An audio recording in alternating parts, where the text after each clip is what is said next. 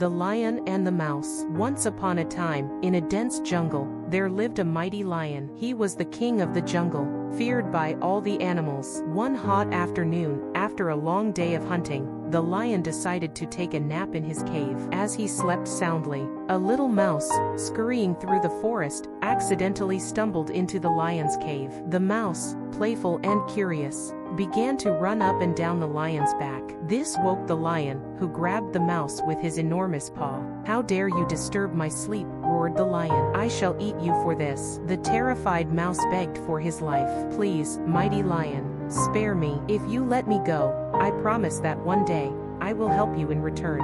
The lion laughed at the idea that such a tiny creature could ever help him, but he was feeling generous that day. "Very well," he said, releasing the mouse. "You are free to go, but remember your promise." The mouse scurried away, grateful to be alive. A few weeks later, the lion was roaming the jungle when he got caught in a hunter's net. No matter how hard he struggled, he couldn't break free. The more he tried, the tighter the net became. He roared in frustration and fear, hoping someone would come to his aid.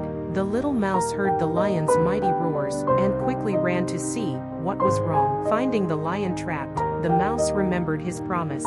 Without hesitation, the mouse began to gnaw at the ropes of the net with his sharp little teeth. He worked tirelessly until he had made a hole big enough for the lion to escape. "You have saved my life," said the lion, humbled and grateful. "I did not believe that you could ever help me, but today you have proven that even a little mouse can help a mighty lion." The lion and the mouse became friends from that day forward, and the lion learned that kindness and a promise kept can bring the most unexpected rewards. Moral of the story: no act of kindness, no matter how small, is ever wasted.